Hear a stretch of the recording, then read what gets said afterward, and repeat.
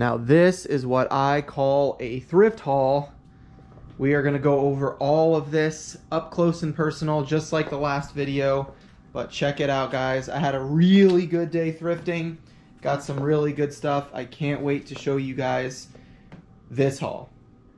All right, you guys already know the deal. I am back with a second huge thrift haul, even bigger, actually twice as big as the last video. And you guys seem to like it so much. You left so many positive comments saying that you learned a lot and you really enjoyed that style of video. So I'm going to do it again today. I got almost twice as much stuff. I thought about splitting it up into 2 videos, but I figured I would just go through things a little quicker today and maybe keep out a couple of the basic stuff or just go through it really quickly. So I'll start with the clothing this time and then go to the shoes. I just had a really good day of sourcing, and these kinds of days don't really come that often for me, especially in the area that I live.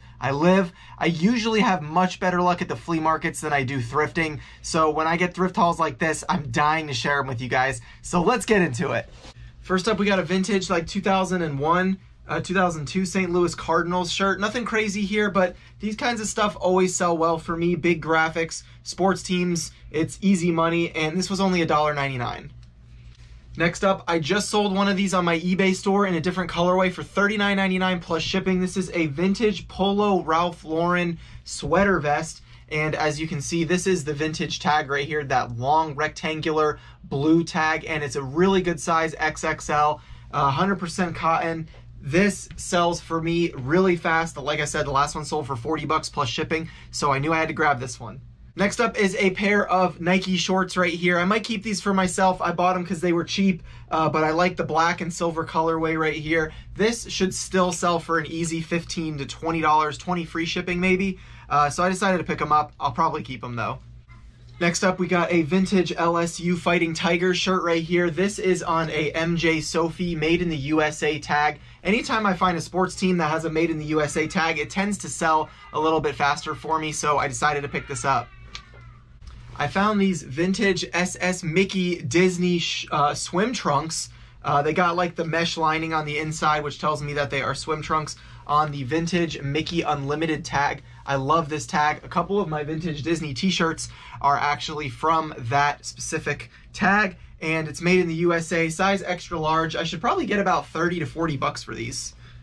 Next, I found this at a Goodwill, and I didn't even know what it was, but this is why sometimes you just always have to be curious. And I looked this up, and Truck Fit Mob to the End, I guess is like a rap group or something to do with Lil Wayne and some of those guys. Again, if you know better than me, let me know in the comment section, but I'm not super familiar with it. But here is the tag. It says Truck Fit Respect, Respect Few or something like that. I don't know. It's a size large, super clean, no flaws, and there's only one listed in a different color for $200. So I figured I would take my chances on it. This was $11.99 at the thrift store, so not too bad. Here's a bolo for you guys if you didn't know.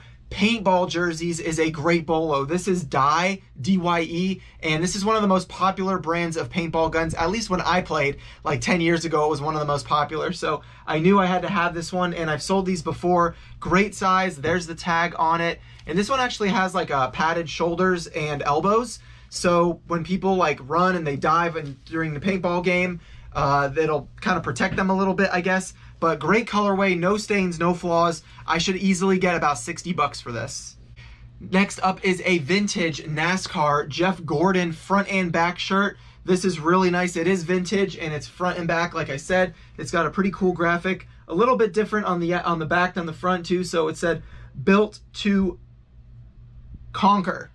Built to Conquer. It took me a minute to read it, and then it says "Destined to Dominate." So that's really cool. This actually sold to someone on Instagram. So if you're watching this at Geek Gangsters, thank you so much for your purchase. I appreciate it. I sold this on Instagram for $45 free shipping. This is just a basic bread and butter item, Nike ThermaFit pants. These are awesome. Anything Nike is really popular right now. I mean, they've always been popular, you guys know, but these are just the black, like, ThermaFit pants. They're warm on the inside, the joggers, the sweatpants. These should easily get me about 30 bucks. This was an item I decided to take a chance on. This is a Ralph Lauren Polo Jeans Co. like cable knit sweater. I usually don't pick a Polo Jeans Co. brand too often, except in my last video, I did pick up a pair of pants that were the cargos. So if I find things that are a little bit different from that brand, I will pick them up. And this was a 100% wool, like cable knit sweater. And there's also a little teeny tiny tag down here on the bottom, like another little insignia, I guess. And so this was super clean, great price. It was $5.99, but it was half off at this store, and so $3 I decided to pick this up. I'm probably gonna list it for around 35 to 40 bucks. This was another item I decided to take a risk on. If you're familiar with this tag or this brand, then you know Surf Style is a great vintage brand from the 80s and 90s.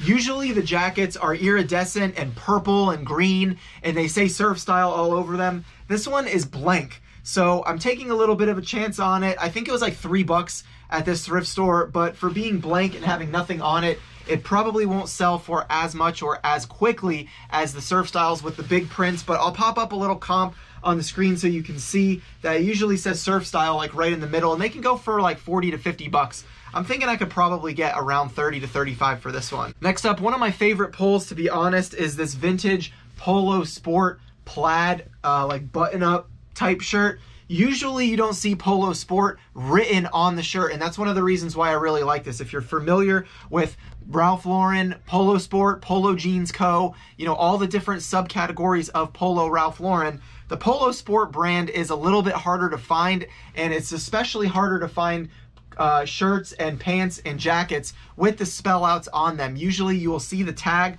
and this is an OG tag right here, Polo Sport. This item is faked a lot, so you do have to be careful for that, but just a beautiful colorway right here. And this was, I think, like $4 or $5, so this was a great pickup for me. I'm gonna probably list this really high in the $60 to $80 range. Next up, this is a little Quicksilver boarding shirt right here. And the only reason I picked this up is because this is the OG Quicksilver tag, made in the USA. You don't really see those very often, and this is a smaller size. I believe it was tagged a medium, but it shrunk a little bit. I think I could probably pull like 30 bucks out of this shirt just because of the tag, made in the USA. And the true surfers and skaters who like Quicksilver will like this shirt. I got a simple little Florida Gators shirt right here with a nice big spell out and the gator on the bottom. I thought that gator on the bottom kind of was the icing on the cake for this graphic. University of Florida stuff, I mean, I live in Orlando. Gator stuff usually pops up a lot, so I decided to pick up this shirt. It was tagged a large and just nice colorway, no flaws. Again, I just am finding stuff that's ready to list, doesn't need any work or anything like that. And this was one of those for $1.99. This was an interesting piece. I'm not too familiar with this. This was a Disney's resort tag right here, resort wear. I'm assuming someone who worked at like the Polynesian or the Contemporary or the Swan and Dolphin was like an employee wearing this shirt at some point for one of those hotels or something. And this was at the thrift store, super cheap. I decided to pick it up, and it has nothing on it, but these color blocking stripes are really cool, really bright. This will be a great piece for spring for somebody, and the fact that it's on a Disney tag should make it stand out a little bit more. I'll probably list this for somewhere between 30 and 40 bucks. This is a complete shot in the dark. I have no idea why I bought this other than the fact it was only $2. I just thought the graphic was really cool. It's on a vintage Hanes beefy tag right here, adult XL, made in the USA. So great tag, great size, made in the USA, super cool colors, and it just says Celtic Cat on it. So if you know anything about this, let me know in the comment section, but I just thought it was a really cool shirt. This is probably something that will end up selling on like Poshmark or Depop when somebody's just searching like random cat shirts or something, but I thought it was super cool and I had to have it. I learned this brand from Anfisa, Far North Thrift, or Far North Home. Now she's got 2 pages. She's doing great on TikTok and YouTube. If you don't know, she does like an off-grid living YouTube channel where she talks about how she lives in Alaska off-grid with her husband and kids. It's really cool. You should go check out her channel. I learned this brand from her. It's a women's brand called Cabby or Cobby. I don't really pick up a lot of women's clothes, but this was in good condition. It was lightweight, and I thought that I'd give it a chance. I've sold a couple of these pieces from this brand before, and it just was really soft, felt nice, and I decided to take a chance on it. So we'll see what happens. I paid $4 for that.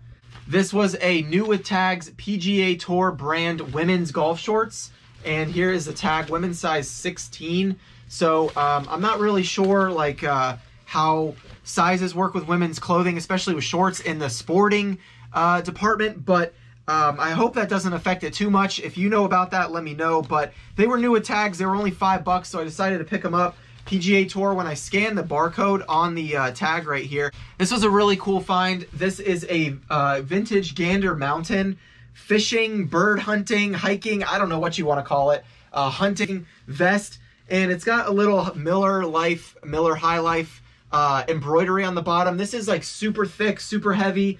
I paid up for this. I paid $10 for it, but I thought it was super cool. And there's the Gander Mountain tag. Anything Gander Mountain usually does sell pretty well for me. And this being like a thick, really nice quality vest, I decided to pick it up. The buttons are really nice. There's tons of pockets. So someone who's hunting or fishing should get really good use out of this. And it's a great size, XL. So if it was a size small for $10, I probably would have passed. But I'm thinking I could probably get 30 to 40 bucks for this. Maybe not, maybe 25 to 30. But I'm going to list it high since it's got the Miller Lite High Life patch on it. I don't know. Another hunting piece that I picked up was this Winchester fleece pullover quarter zip. Oh, actually, this is a full zip. I'm sorry. But again, a reason I picked this up is because the embroidery was on the jacket. You usually don't see that from brands like this that often. And so this said Winchester Sportsman on it. Hopefully you can see that tag. This was $7.99, so I decided to take a chance on it. I'm going to list it for about 40 bucks, but it does have the, I believe, mossy oak on it or something like that. Maybe not. But anyway, when I looked up comps, they were looking pretty good, so I decided to pick it up. I picked up this men's LL Bean packable hood windbreaker. You guys have heard me talk about LL Bean multiple times before, and this was like a lightweight rain jacket, I guess. I'm not sure, but it's got a packable hood in it, and anything LL Bean is flying off the shelves for me. This could be potentially like 40 bucks. One of my favorite finds of the day as far as like vintage pieces is concerned is this Reebok windbreaker. And I just love the sleeves on it. Look at this thing, man. These colors just go crazy. This is so hard, as the vintage kids say. And it's like that anorak pullover, half zip. You got the little Reebok logo embroidered in pink right on the front and center. And here is the old Reebok tag. Let me move the price.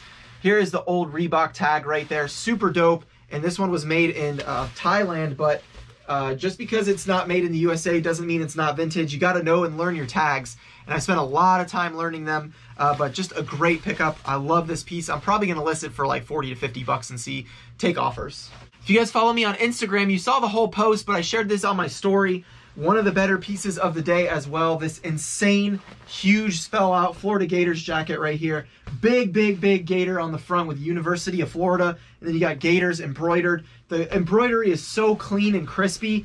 And then you've got a little bit of a gator on the front too that says Florida. The colors are just beautiful on this thing. It's like a snap jacket on a #1 apparel brand, size XL. I'm listing this baby for about $150, so we'll see. This and the next couple items was at a secret spot that I can't tell you about. It wasn't exactly a thrift store, so I did pay up for this. I paid 30 bucks for it, but I think I can easily get over 100, but I'm shooting for the 150 range. Next item from my secret spot is this vintage FAMU Rattlers satin bomber jacket. You usually don't find a lot of FAMU stuff up here, and so to find that with the embroidered Rattler snake on it, with the neck, is just really cool on this vintage rider tag made in the USA. Unfortunately, it's not chalkline or anything like that, but I guess this isn't considered satin, but it's like that bomber style, and so I think I can probably get in the upwards of $60 to $90 for this. It was really hard to find any comps on it, so I'm going to list it really high and see what happens. As I'm recording this video, the 49ers are still in the playoffs. They're on the hunt to the Super Bowl, and so I thought that this was a really good pickup. I paid $20 for this one, and it is a 50th anniversary patch of the San Francisco 49ers windbreaker pullover right here on the NFL Pro Line authentic tag. And then you got the spell out on the back. You got the 49ers logo on the sleeve. You got the NFL logo on this sleeve. It's got everything you want, and then it's got like the sweatshirt lining on the inside to help keep you warm. It's got the pockets. I think this is a $50 jacket all day. There are only about 2 or 3 listed and 2 or 3 sold. and most of them are around $50 to $60 on a best offer accepted. So if the 49ers make it to the next playoffs and I list this basically today or tomorrow, I should be able to sell it pretty quickly in that $50 to $60 range. I got a Columbia jacket with a reversible, or not reversible, with a packable hood in it. I don't know if this is like a rain jacket or a ski jacket.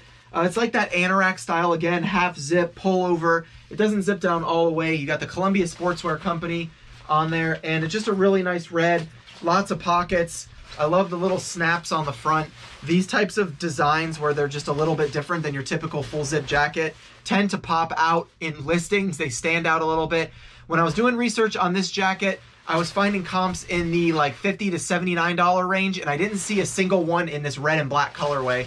So I'll probably list around $60 and see what happens. I got this really cool puffer vest. I'm not like huge on brands for puffer vests because there's so many of them. This one is called Charles Daly Collection, but this was a full zip with a snap, and I love picking these puffer vests up, especially these like crazy colorways. This is like a green corduroy with like a brown soft top. I don't know how to explain it. These things always sell well for me in like the $30 to $40 range, especially on Depop. I just sold one actually yesterday for $30 on Depop. Just a regular, no branded puffer jacket vest. And so if you see puffer vests, that style is in right now. So be sure to be on the lookout for them. If they're cheap enough, scoop them up.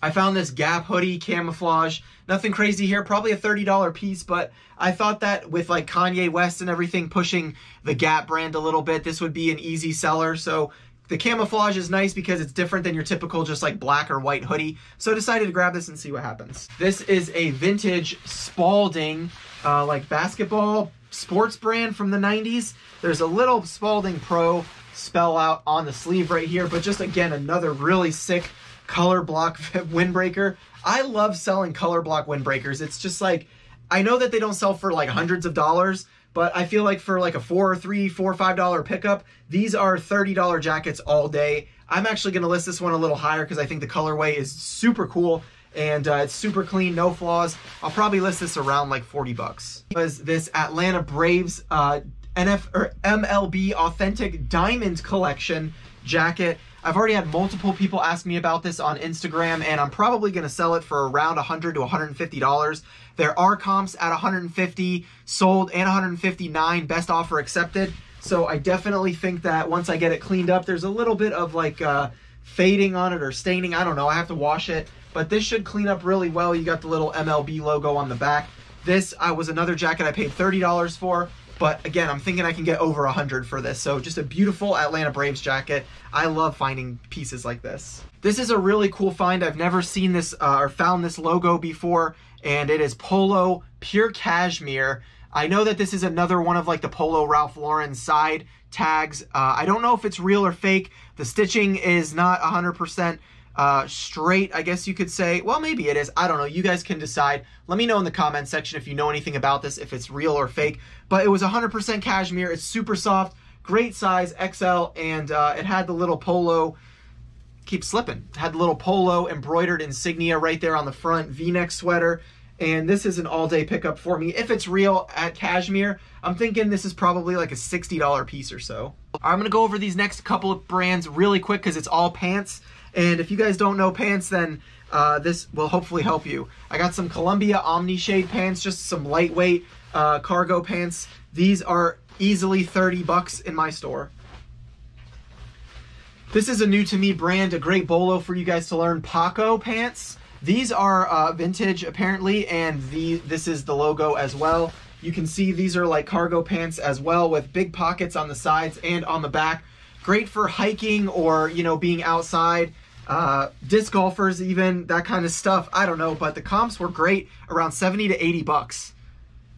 Next up is a brand everybody should know at this point, Kuhl, K-U-H-L. It's a great brand to sell. These are the Stealth Zippy pants, and they actually zip right here halfway down the leg, and you can turn them into shorts during the summer seasons or the warm seasons. Again, just really cool, great, lots of zippy pockets on it. All the stuff is logoed with the Kuhl brand, Kuhl on the back pocket. I just sold a pair of these for like $40, and they had like a rip on the back pocket. So Kuhl is a great brand. They sell high. It's kind of like Lululemon in my opinion. It's just one of those great brands that a lot of people really want. and or Patagonia, I should say, and they sell for a lot of money. A pretty easy to recognize brand right here, Carhartt cargo pants. These are like the carpenter style. They've got the little, you know, pull tags where you can hang your hammer, or working pants.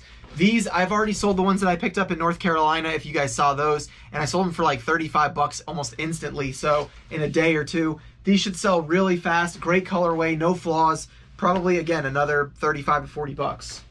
I picked up a really cool pair of Harley Davidson, like, motorcycle riding pants. I don't know if these are double knees, so, but it goes all the way from like the bottom right here, all the way up here to like mid-leg.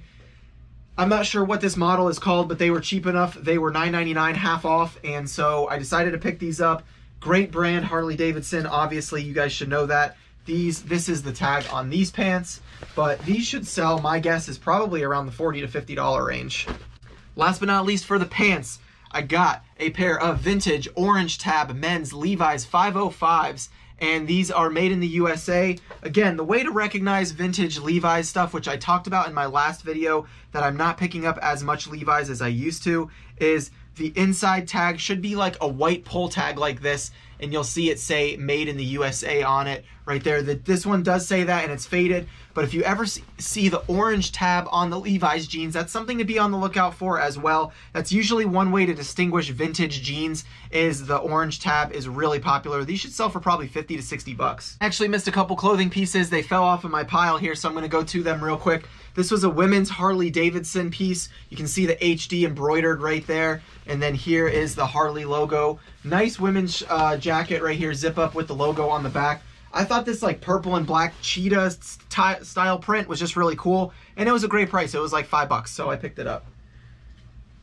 And then I picked up a second Harley Davidson piece at the same store. So my guess is that the same person donated both of these. This is a beautiful piece. And my buddy Bob Dabra, shout out Bob if you're watching this, he literally sent me a message on Instagram that he sold this exact same jacket for 30 plus shipping.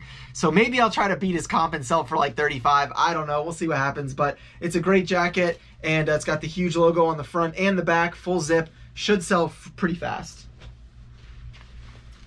I found a pair of women's golf shorts Nua tags, and I also found a pair of men's golf shorts Nua tags. These are Nike Dry Fit golf shorts, or I call them golf shorts, but they're just the standard fit golf short. But brand Nua tags. Never been worn, got the Nike logo on the back. These are size 30 medium. They should sell really fast. And finally, I love taking chances on vintage crew neck sweatshirts from colleges, especially smaller colleges that are not that well known. So this is, I don't even know how to pronounce this, Trevecca Nazarene University, and you can see like the cross and the little globe and the Bible right here. Usually vintage Christian college crew necks sell really well for me because they're hard to come by, and the people that go to those colleges, they like to find vintage stuff, I guess. I don't know, or it's just, like I said, hard to come by. On the gear tag, pretty cool. This one will need to be washed a little bit. It's pretty faded, but I thought it was cool, and sometimes these sell for like 40 to 50 bucks because they're, again, really hard to come by. If you ever find vintage Christian colleges specifically, I would always pick them up, especially if they have the nice graphics like that. They do sell well for me. Moving on to shoes, I hope you guys are enjoying this video. If you are, hit the thumbs up button and make sure to subscribe to the channel. I'm trying to always teach and educate and give you guys actual information that you can benefit from as you're watching these haul videos, so you're not just seeing stuff I'm picking up, but you know why I'm picking it up. I got these Adidas high top shoes right here. These are the Neo labels. There's only like one listed, and so I'm thinking these are probably like a $40 to $50 shoe. Speed round, lightning round for shoes. We're going to go through these super quick. I got some tie-dye Converse right here. If you know, you know. Converse sell well. I got some really good condition Hey Dudes. Whoop. These are lightweight. These will go first class, which is one of the reasons why I love them. If you don't pick up Hey Dudes, make sure you're looking for them. They are a slip-on type shoe, and they sell really fast. They've got a cult following, and they sell for probably like 40, 50 bucks. A nice clean pair of Nike Metcons. These should sell really fast as well. CrossFitters love the Metcons, so these should sell pretty fast. Doubled up on the Metcons. These are Nike Metcon 4s. These ones need a little bit of cleaning, but they still have plenty of tread on the bottom. A bigger shoe size. I think they're a 13 or a 14, but really nice graphic on them, and these do well for me all the time. Just like my last video, if you're sleeping on Heelys, wake up, because Heelys sell well. These are like a men's size 7 or 8, so they may take a little bit longer to sell. but I can also sell them as a women's size. But the green is not as popular as the black or the gray, but I still love picking up Heelys at the right price. Anything under 10 bucks is usually an all-day cop for me.